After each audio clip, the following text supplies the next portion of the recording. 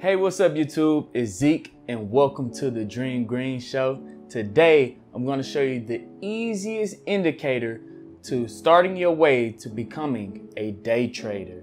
So let's get into it.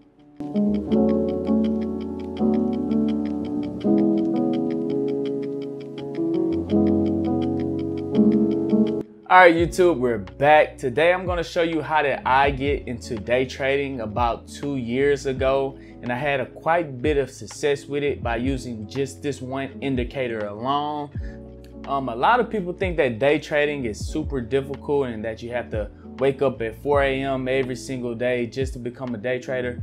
And it's somewhat is difficult, but once you get the system of everything and you have all of your indicators set up, all you have to do is just stick to your basic rules and make sure that you win more than you lose.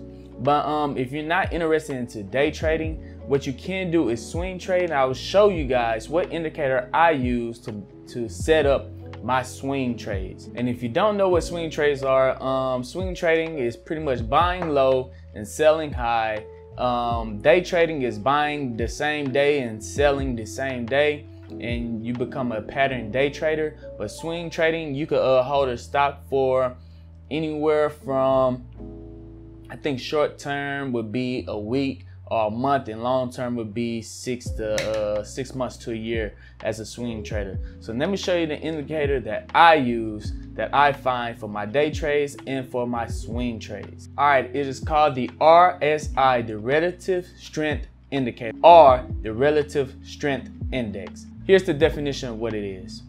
The Relative Strength Index is a momentum indicator that measures the magnitude of recent price changes to evaluate overbought or oversold conditions in the price of a stock or other assets.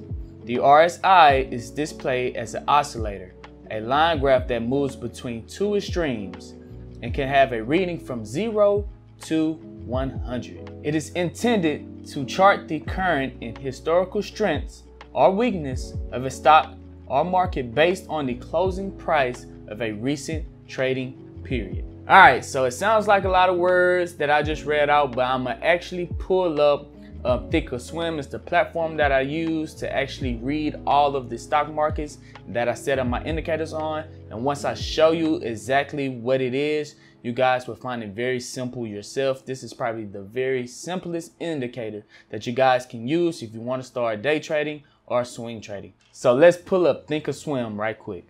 All right, guys, here we are on Thinkorswim. I'm going to pull up my favorite stock. If you've been following me on my channel, you will already know that my favorite stock is AMD. If you don't follow me, go ahead, hit the subscribe button, the thumbs up button. And what I just found out is that if you hit the subscribe button, that it really doesn't mean anything at all. So you also have to click the notification button next to the subscribe button so you guys could get update to my current videos. And I'm going to be doing a giveaway very soon, so you don't want to miss out on that opportunity. But anyways, back into AMD. Okay, down here I have what I have set up is the RSI indicator. All right, so let me explain it to you right quick exactly what it is. This is the price movement of AMD. This is the 4-hour 180-day chart.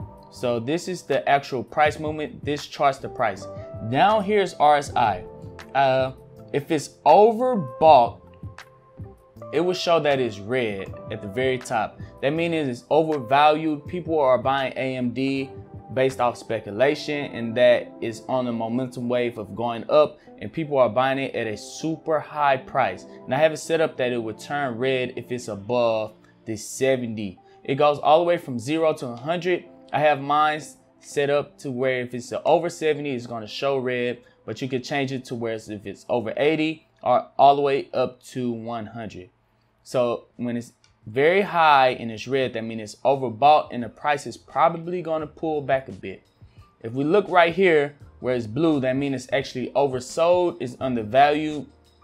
People are selling off their shares, afraid that the price will go down anymore and that the company is actually undervalued right now. So right down here where it's blue, where it's underneath the 30, that means is undervalued for the company, and you might be getting in. I said you might be getting in for a good price if you could get it where it's undervalued or oversold. So this is overbought when it's red and it's oversold when it's blue. Okay, so we take a quick look into, let's zoom in right quick to right here. So last time that it was overbought was it was over the 70 right here, and it had a little pullback right there. All right, so last time it was overbought, you could have sold off your shares and then bought back in when it bounced off the 180-day simple moving average. Once again, when it was overbought right here, it went all the way up to the 84, the 83.7. So it was super overbought. It was overvalued, and over the next couple of days, it tanked and went down 12%. So you could have sold while it was at the very top and waited for the company to come back down and bought back in once it reached back down to a fair value around the 30. Now we zoom out, let's go to one that was oversold. Let's zoom in right here. So the company down here was super duper oversold, and it went all the way down to the 1817. So remember that the chart goes from 0 to 100, and this one was all the way down to 17. If you could have got in at this fair undervalued at $26.77, and you could have rode the wave all the way back up to the next time it was overbought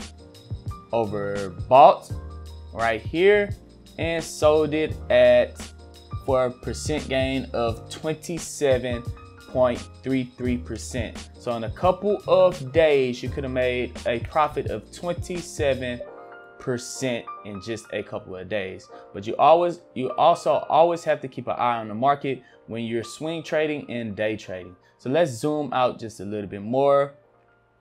So there you go. It was overbought again right there on the RSI indicator, and it ended up coming right back down. So let's look for one more chance to where it was oversold, and it hasn't been oversold since right there.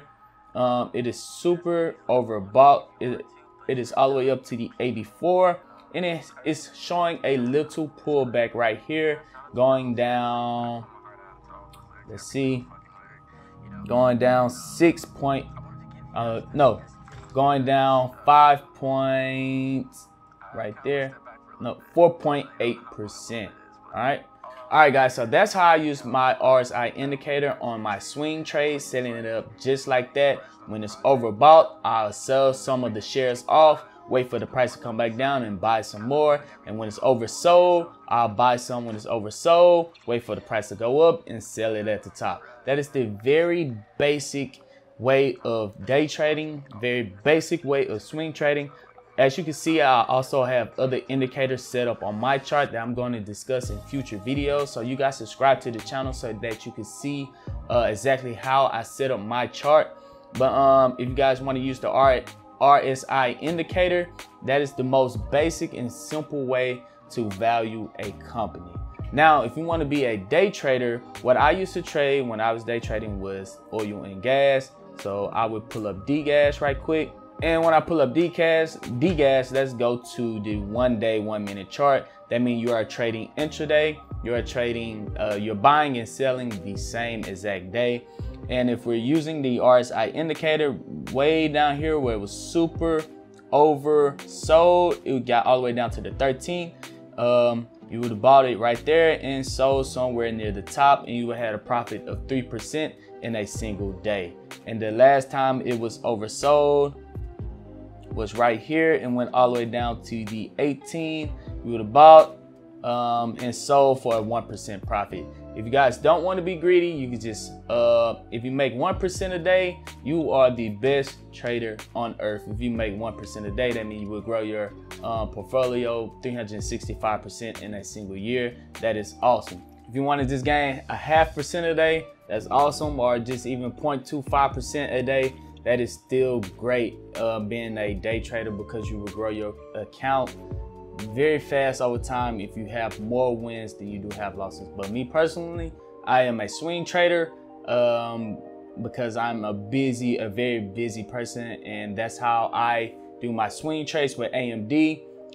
Actually, that's how I did my swing trade with Google. I bought Google at a very cheap price when it was oversold and it was undervalued. And now Google, I've made over $100 from Google stock already, and I had it for less than 2 months. So yeah, guys. So yeah, that's how I do my swing trades. But other than that, if you guys want to find out how I use all of my other indicators, go ahead, hit that thumbs up button and subscribe, and actually click that bell icon that's next to the subscribe button, because trust and believe that I'm going to be doing a giveaway very soon, and you guys don't want to miss out on that giveaway. But other than that, this is Zeke bringing you the Dream Green Show, and I'm out. Peace.